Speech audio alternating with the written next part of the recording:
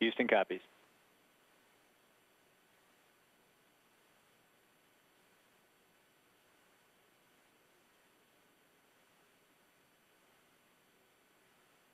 The ISS Flight Control Team confirming everything looking good thus far. They'll be proceeding with this deployment to just under the halfway mark, where they will then pause for about 45 minutes to let the array rings warm in the sun, and that will help minimize any stiction of the surfaces.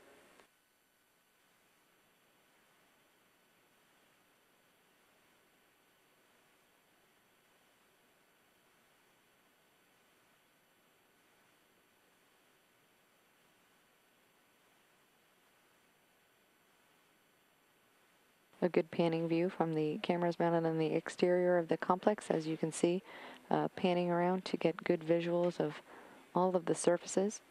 Well, good afternoon, everybody. Welcome to NASA's Johnson Space Center here in Houston with the key operations for today on the space station, which was the deployment of the S6 solar arrays. That went very well.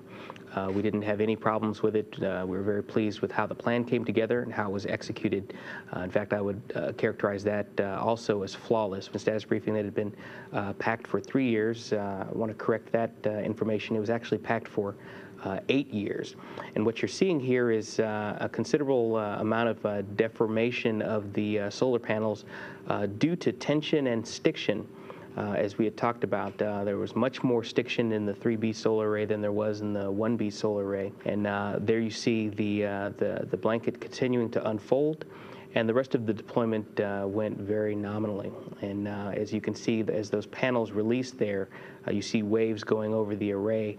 That's basically just indication of the type of stiction forces and tension that we were able to overcome. And ultimately, we ended with a very successful array deploy.